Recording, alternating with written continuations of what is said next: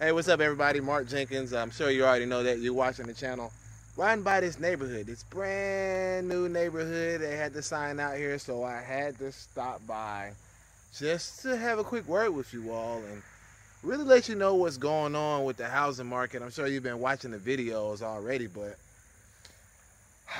I just had some stuff I had to get off my chest. And one of the things that I really want to talk to you about today is that there's going to be a lot of people who are stuck inside of these properties. They're going to be stuck because of the current climate is not going to allow people to be able to sell these properties.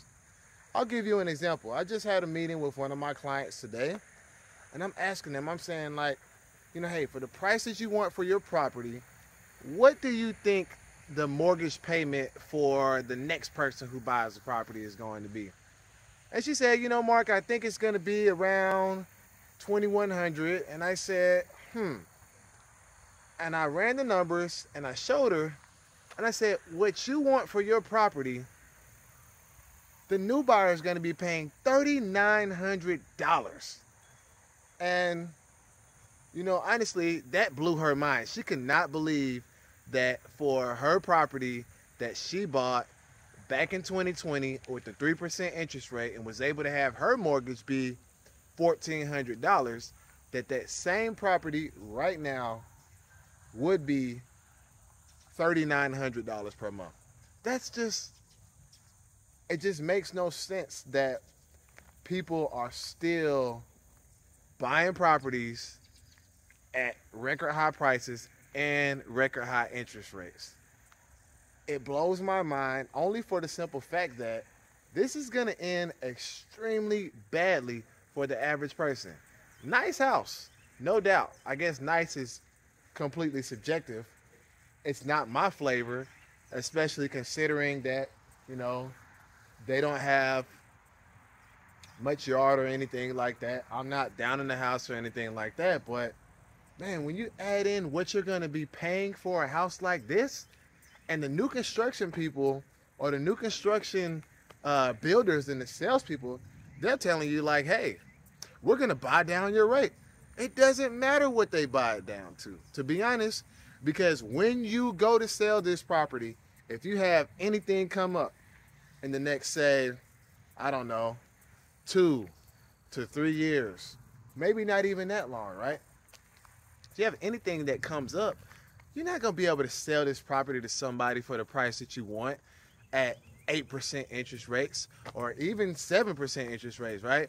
A house like this at 7% interest rates, you're going to be paying close to $5,000 per month for your mortgage. And for those of you who are watching, here in Georgia, I don't have the numbers in front of me, but I would imagine like the average household income is what? Or the median is what? $65,000, $70,000, and to be able to buy a house like this and maintain it comfortably for $5,000 a month, you got to be kidding me. I don't know what these people are smoking.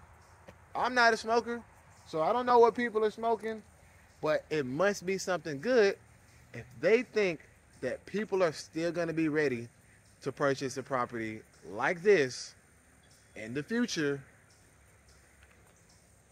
and be able to pay $5,000 a month. It just blows my mind that people are still out here making these decisions. And if you're selling your home, listen, I want you to understand something. If you're selling your home right now and you want a record high price, right? You're most likely going to be stuck with that home, or you're going to have to cut the price. I just showed a property yesterday which just came back on the market, okay? Property just comes back on the market. They think, okay, well, that buyer's contract fell through of no fault to the seller.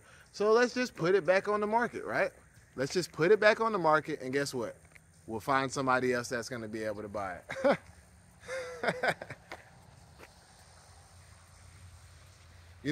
I'm not understanding. Maybe somebody can comment below. Let me know. What am I missing?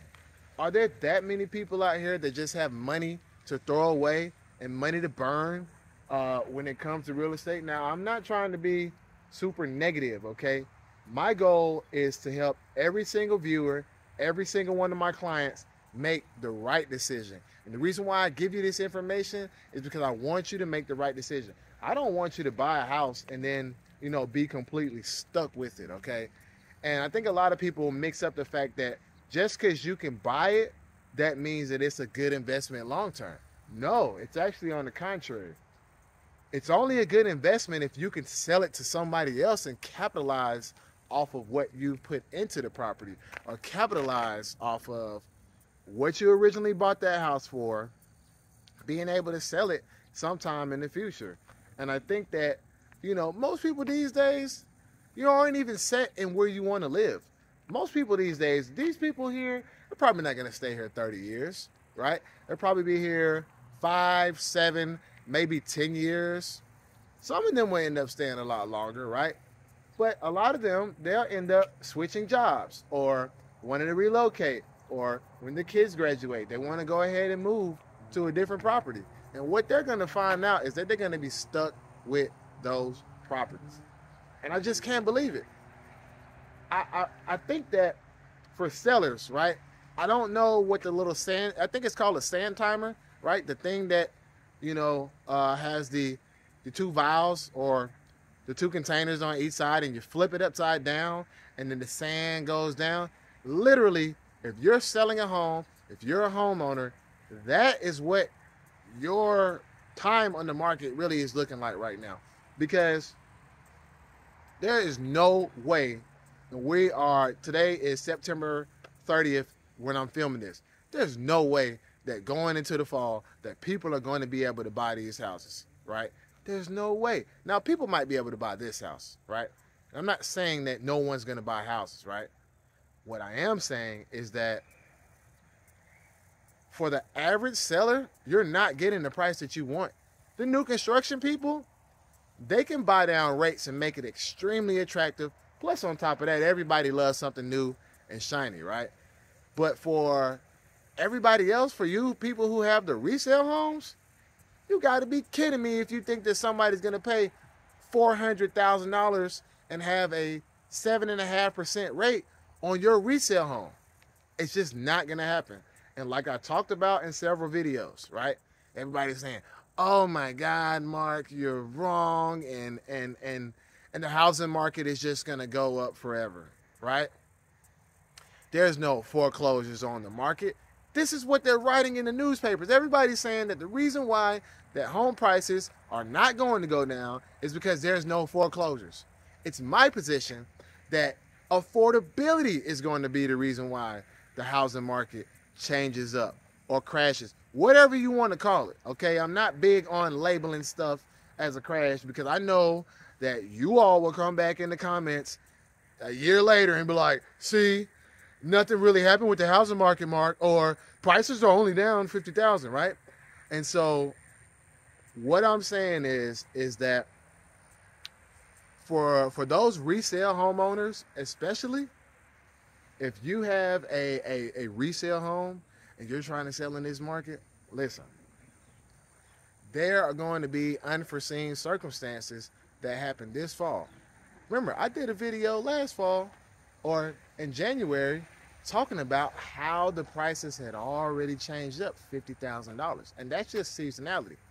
And so if you've been keeping track of the videos that we've been making, okay, we have 350 as the floor set, okay? If we fall under 350 this fall, that's a clear reversal, okay? If you're happy, be happy, do what you need to do. But ultimately, what we're seeing happen in the housing market here, boots on the ground, is that the resale homes, they're sitting longer, there are more coming to the market, and we have a lot more homes coming to the market than homes that are selling every single month. There's a reason why our YouTube channel is one of the fastest rising real estate YouTube channels, okay? Just in the last couple of days, right? We've almost doubled our following on YouTube because we're talking about the things that most people are not talking about. And the reason why they can't talk about it is because they don't have boots in the ground. The reason why they can't talk about it is because they're just reading articles from Market Insider and all of these other people, but they're not really doing deals like I am. I'm actually out here, boots on the ground. I'm part of a real estate team that has over 100 agents. So I have a really good pulse on the market. So I came out here because Georgia Tech is actually getting trashed by Bowling Green right now. And you know what do you think is going to happen to you sellers here in the market? Probably some of the same things. So definitely let me know. Am I wrong? All of these extra home sites that they have out here, right? Are these things that are going to be bought by people, or are the builders going to keep having to subsidize their purchases by spending thousands of dollars buying down these rates? They're going to have to keep buying down these rates, right?